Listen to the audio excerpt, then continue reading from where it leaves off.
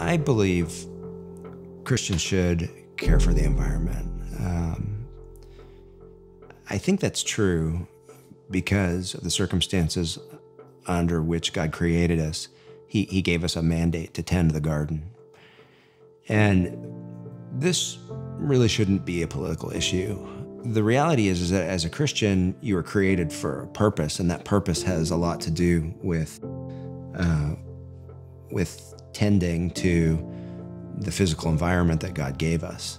If you just look at the biblical story at its most basic, symbolic or representational level,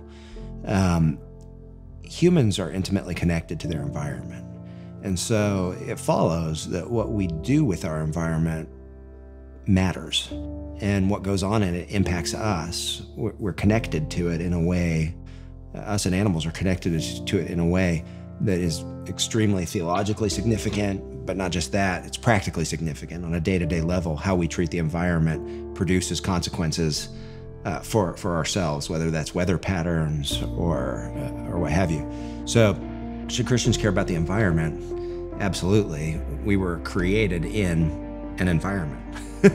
And that environment was also given to us to take charge of and to actually function in and use in a way that honors God.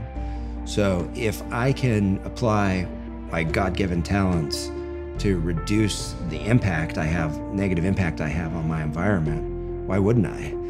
That's something God gave me, and that's something He expects of me.